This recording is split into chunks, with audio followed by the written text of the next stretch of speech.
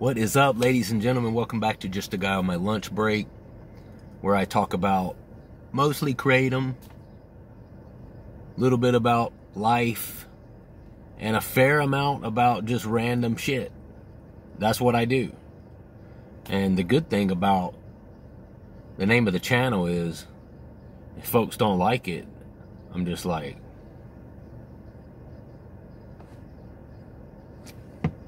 I'm just a guy on my lunch break, bro. Like, what do you want from me? you know, if you're looking for,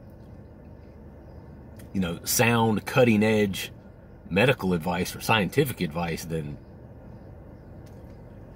you don't go to a guy's channel that's called Just a Guy on His Lunch Break. I mean, the joke's not on me, it's on you. Like, what are you expecting? One of the reasons I, settled on that name, I was like, you know what? The internet tends to have some pretty lofty expectations of the kind of content that people should be discussing when they subscribe to a certain channel, And of course I say in my description that I talk a lot about Kratom use, but I also say, that I just talk about life in general and that I'm a motivator and I motivate people to exercise. You can look at a lot of my shorts and you can know that just living life to the best that you can possibly live it, whatever that life is and means to you, that's what I'm all about, And I like to motivate people to become the best versions of themselves. How Kratom interacts with that relationship, or how Kratom's relationship interacts with you living your best life, well, that's gonna vary from person to person, right? I mean, my wife takes probably 3 Kratom per day, first thing in the morning, and then she doesn't take it anymore for the rest of the day. She's never developed an addiction, never developed a physical dependence. Maybe I should say that she just hasn't developed a physical dependence. She might be addicted. I mean, she likes to take it every day, but 1.5 grams first thing in the morning, and then she doesn't touch it for the rest of the day. So, and then you have somebody like me who took 20 grams of Kratom yesterday, and I still had a little trouble sleeping last night, right? And I've had people to come onto the channel and tell me they were taking 900 capsules per week. Plenty of people tell me that they were taking in excess of 70, 100 grams per day. So you really, just like anything else, you really get a full, massive spectrum of the kind of people, the kind of Kratom users, to be quite honest. And, so when you think about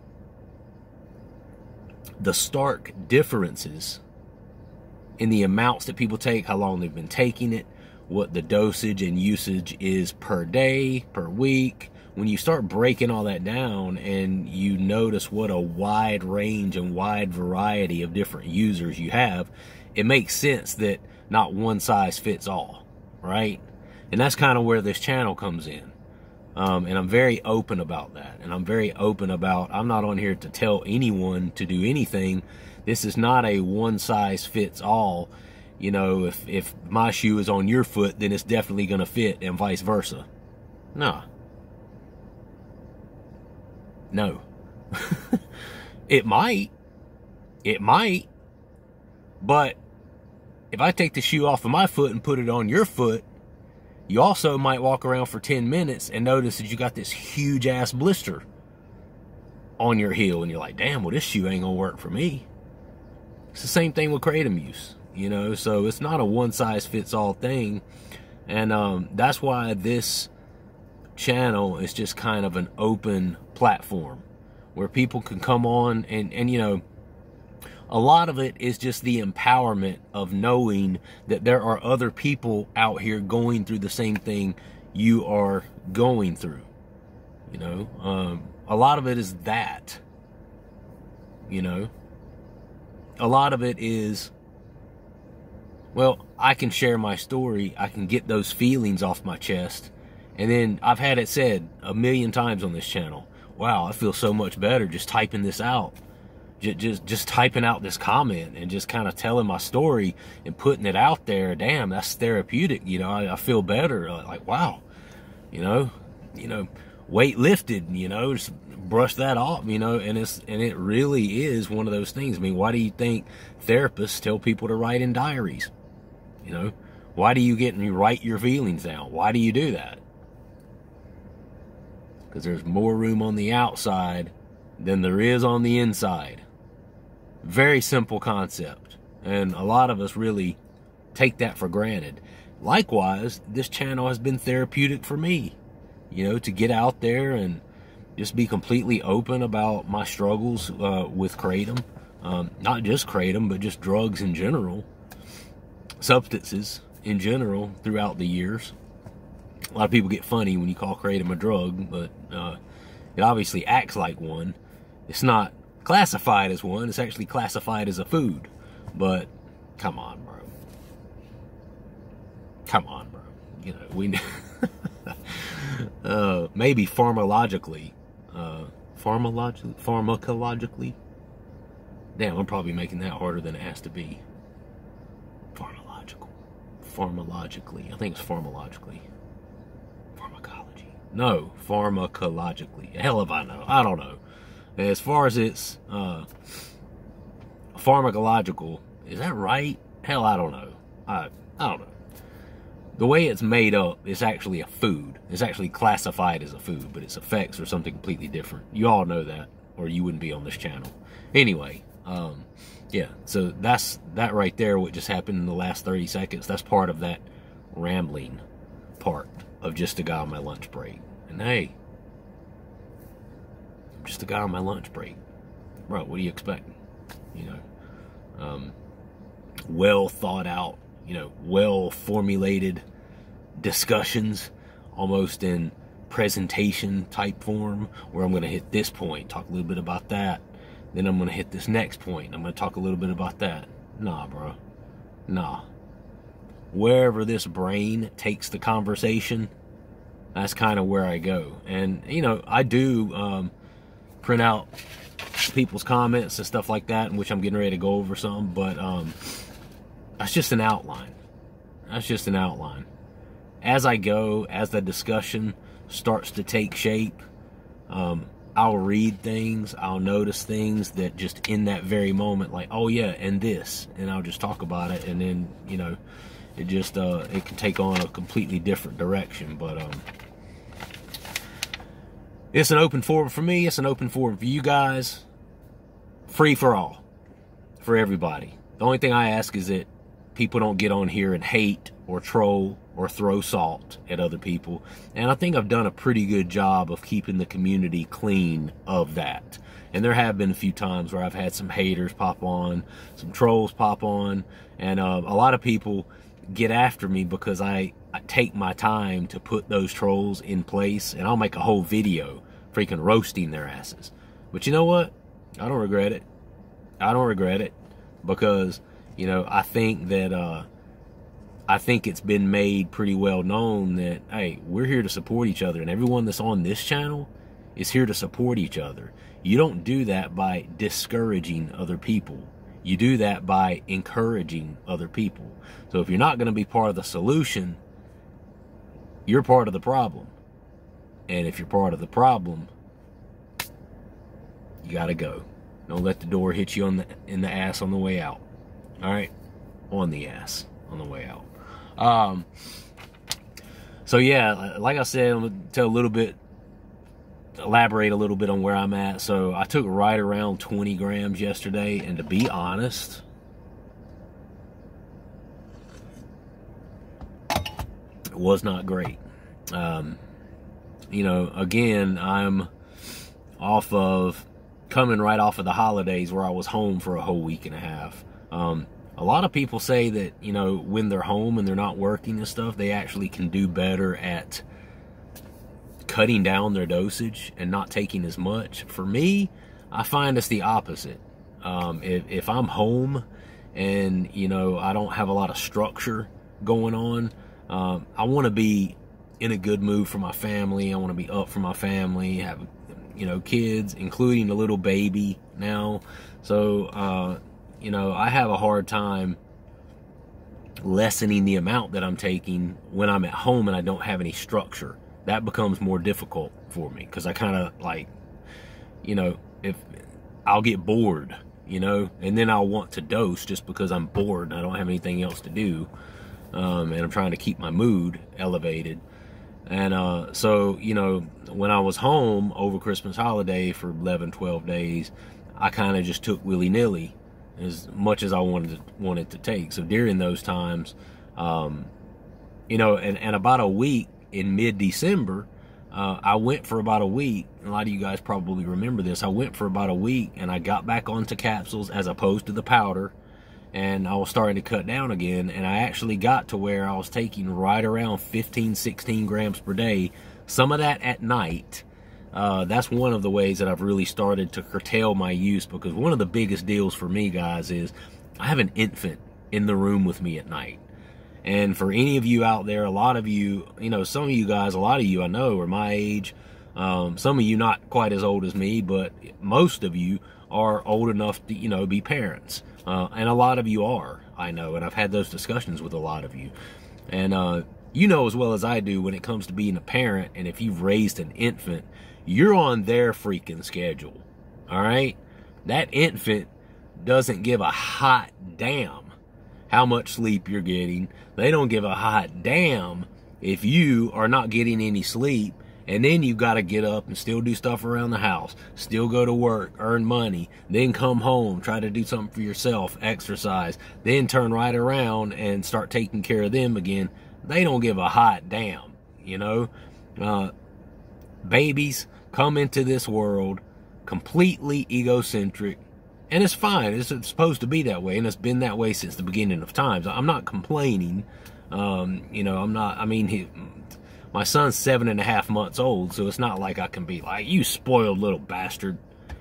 You know, think about somebody else for a change.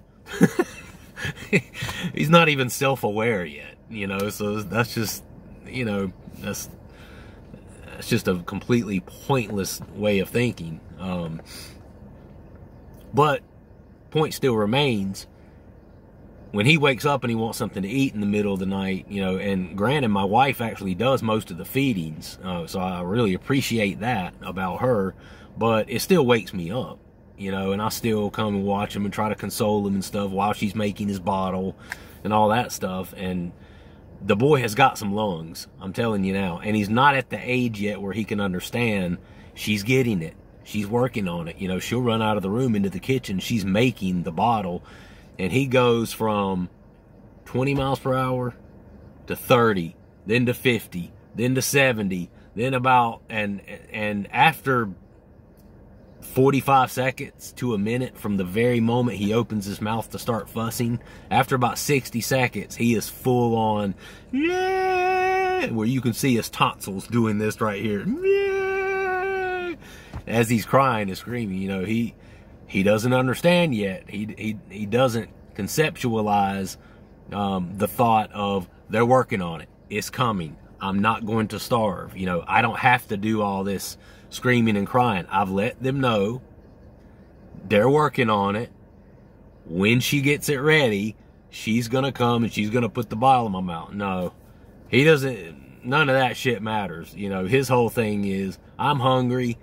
I'm crying until the bottle gets in his mouth. And it's literally one of those things where he's like, this is the nipple, right? Yeah.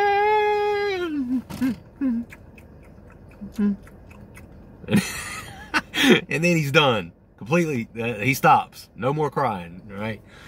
So anyway, you can't rationalize with an infant, obviously. So no matter how well I'm sleeping or not sleeping, he still needs what he needs. Right? And it's going to be that way. He's going to be the center for a while, you know, until he gets to the age where he can actually understand, you know, maybe it's when he's eating solid food, whatever, and he starts sleeping all the way through the night. Right now, he's not doing that. So my point being, I've started learning that I need to save a pretty significant amount, like a lion's share of kratom, for my night times, even while I'm tapering, right? And the reason I need to do that is because it allows me to sleep through the night. I need all of the sleep I can get. And I noticed, you know, last night throughout the night, I didn't take but maybe 3 kratom capsules throughout the whole night. You know, if I took my evening dose when I got home, somewhere about around 5:45, 6 o'clock, something like that. And then I don't really take another lion's share dose for the whole rest of the night until the morning. But recently, since I've been starting to taper, I've learned that I need to cut out a little bit during the day and then save some of that, whatever my total amount is going to be for the day. If it's 20 grams, I need to save a good portion of that 20 grams in capsule form so that I can take a few at night, because I'm having trouble sleeping through the night. Last night, same thing. The last time, you know, my son woke us up, it was probably 4 in the morning, and from 4 till about 6:30 in the morning when my alarm went off, I was just kind of like, doo-doo-doo, doo-doo-doo. And I was laying there with my eyes closed, but I was not sleeping.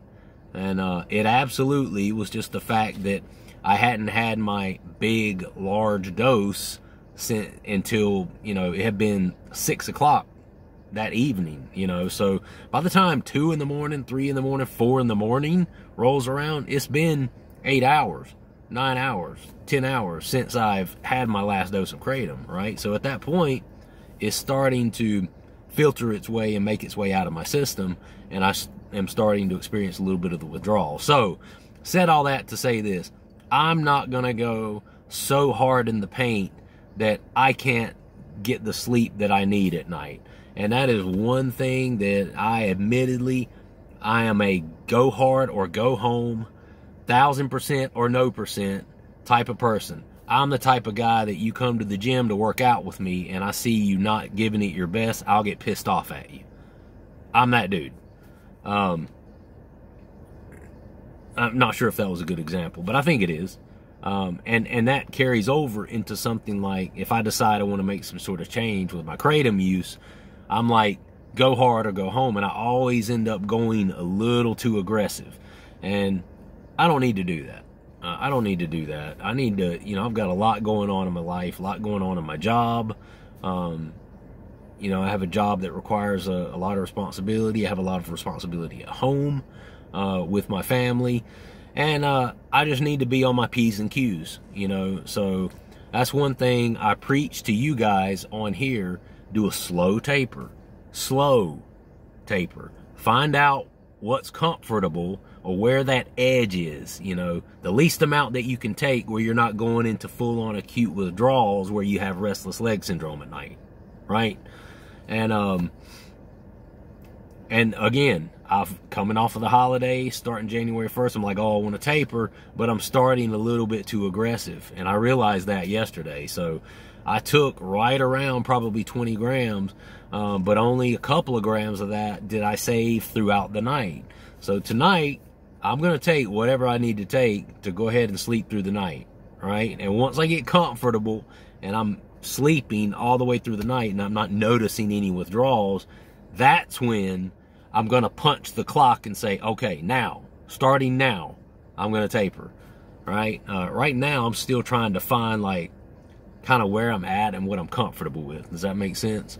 So anyway, hopefully that story, hearing that story kind of helps you guys to understand a little bit more about how you need to go about it as well. I know a lot of people out there just like me, you know, you want to go and you want it to happen like yesterday.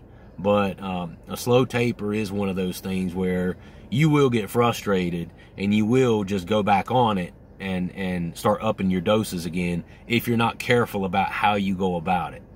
You know, Rome was not built in a day. It's not a 100-yard dash.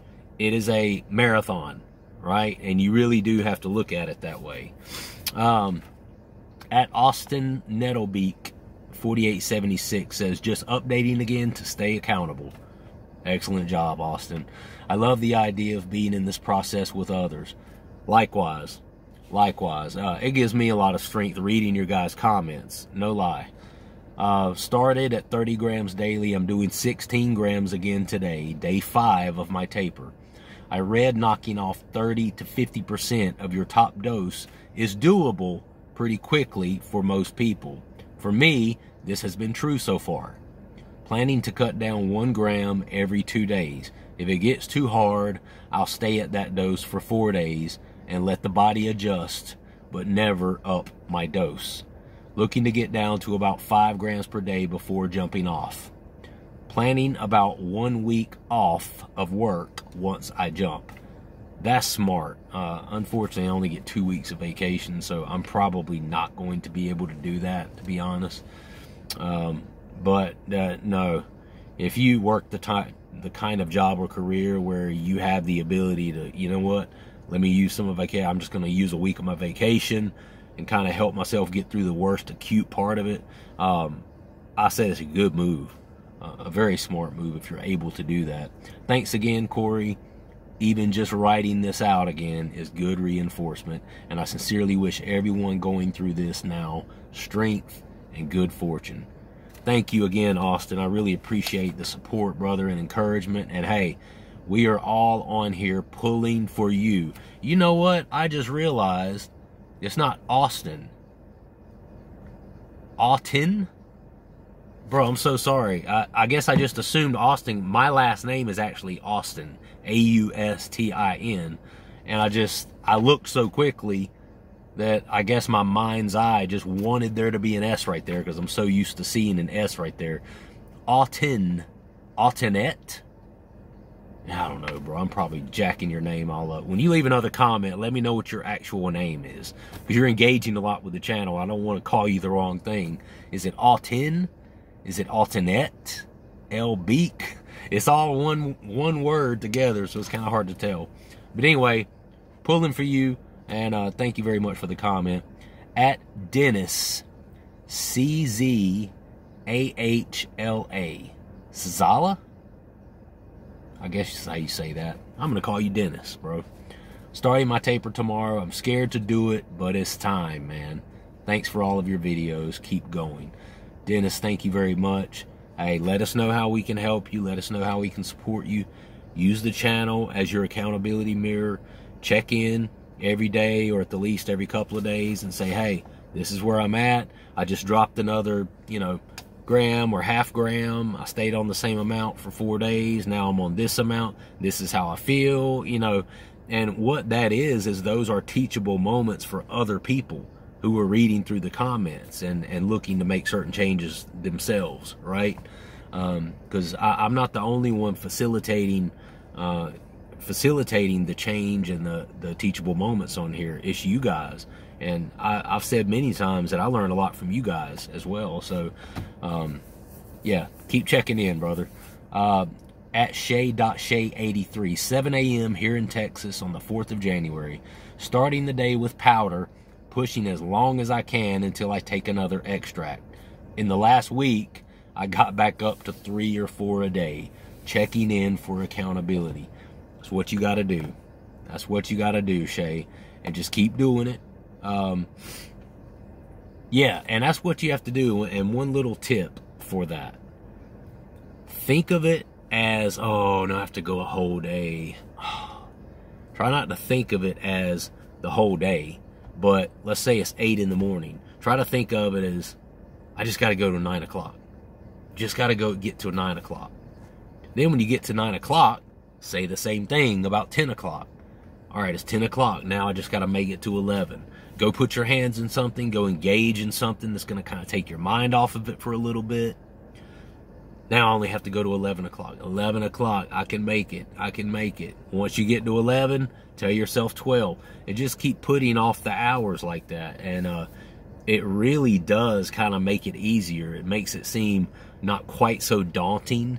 Whereas if you look at it as, oh, I got to go full 12 hours or 24 hours or whatever it is, think of it as from hour to hour, minute to minute. If it's 9 o'clock, just make it at 9:30. Make it to 9:30. Once 9:30 gets there, 10 o'clock, Come on, that's only 30 minutes. You can do that. And just, you know, keep stacking it that way.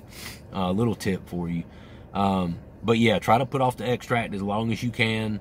You know, allow yourself to feel a little bit of the discomfort. Try to allow that.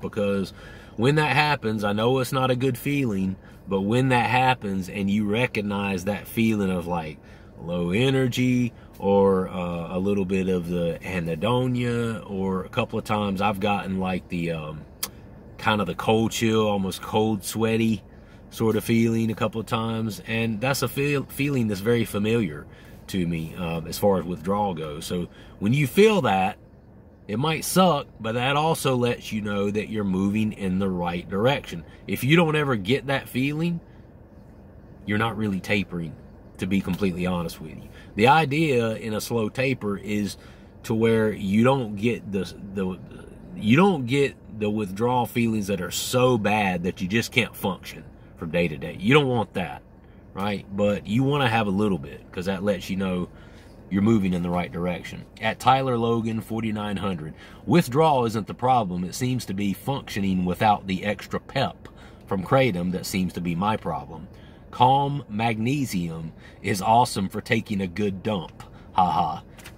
I agree with you, brother. You got to be careful. There were a couple of times when I came off of Kratom this past time last year, or a few months back, there were a couple of times where I took a little bit too much of the Calm, and taking a good dump was an understatement. It was straight loose stool diarrhea, almost like I was sick.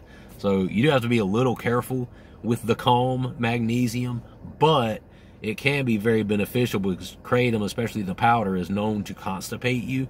So if you're having problems with that, definitely a good healthy dose of the magnesium can help draw water into your intestine to kind of help, you know, soften up that poop some, okay?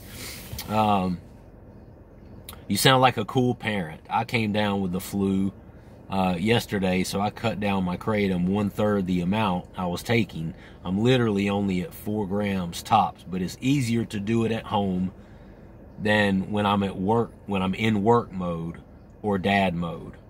Yeah, you know, and that's, again, that's different for different people. I find it a little harder to do it at home, to be honest.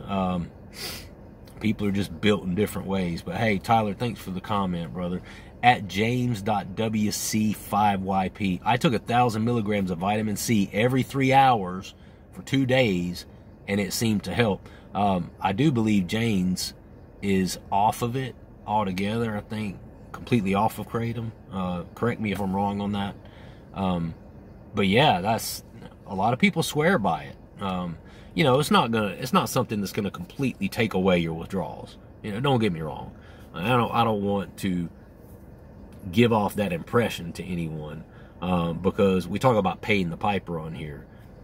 You're gonna have to pay the piper, you know. And even if you take something like Suboxone or something that is gonna completely negate the withdrawals, that still keeps you dependent upon some sort of opiate. So then when you go to come off of the Suboxone, you have withdrawals from that, right? The only difference is with the Suboxone, you're not really getting the high. So you're kind of getting your body used to not necessarily feeling the high that an opiate gets you, which, you know, I guess I can see that there would be a benefit in that, but you're still going to have to contend with the withdrawals, even if you come off of something like a medication assisted withdrawal, like with a Suboxone, right? But a lot of people swear by vitamin C. If you take a large amount of it like that, that it really can help with the withdrawals. Dennis says, I got those Kratom wobbles. I get shaky and almost tunnel vision. This is the first person I've ever heard get the same thing. I know I take entirely way too much. I finish a kilo of green Main dye powder in 7 days. Wow. Yes. Before I went on this taper, I was taking about 1/4 of a kilo, which is 250 milligrams.